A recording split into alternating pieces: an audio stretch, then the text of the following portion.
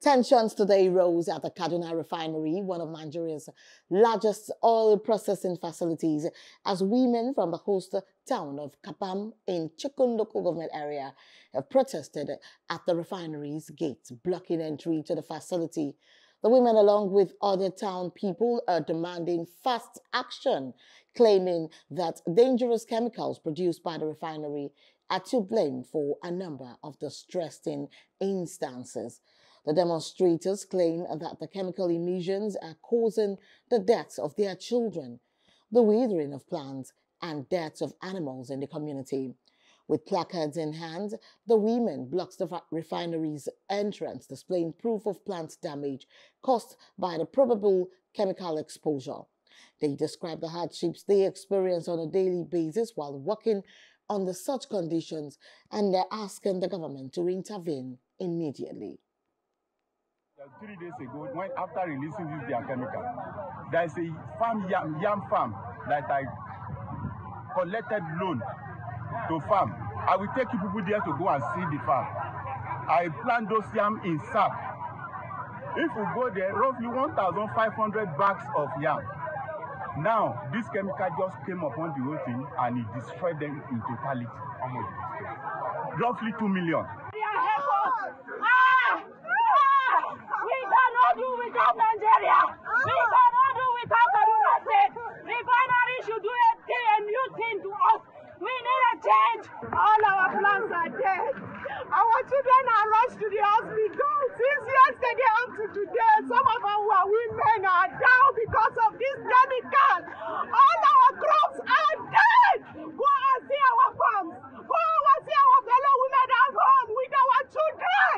My dad went to Borno to just to plant his crops. Everything, almost like 500 tomatoes, it got dried. Everything got dried. Please, they should come and help us. Our human beings, even some men, women here, they're stressed because of the chemical. Even me, I have this, I noticed it yesterday. My throat, I cannot swallow saliva because of the things that happened day before yesterday and yesterday. If you come to our farm, you will see how the things damage everywhere. Even my dog died yesterday because of this smelling. That's the unknown. Reveal. How many children are down? Children, I cannot count the children that are down for now because some children they hospital. Even some women that come for protest today, 2 women fell for here because of the smell of the chemical. Now the thing that we want, let them talk to the refinery so that they will take care of people that they get for hospital and the rest of the things that is happening, so that they will help us. We need help, like help. We won't protest because of help, not because of fighting, not because of everything. And gunmen attacked the Ogbaru local government area secretariat, destroying buildings and properties. The attack occurred in the early hours of today, and police authorities confirmed it.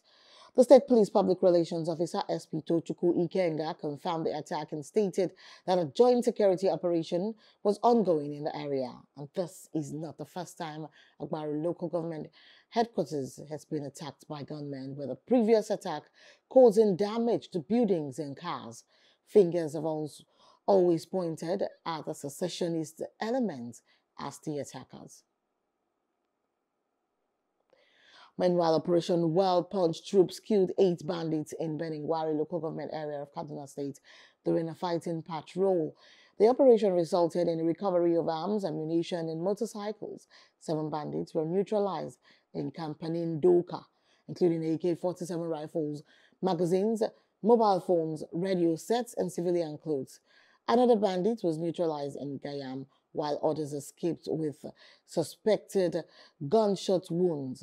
Kaduna State Governor Senator Ubasani thanked the security forces for their efforts and urged citizens to report suspicious persons for treatment.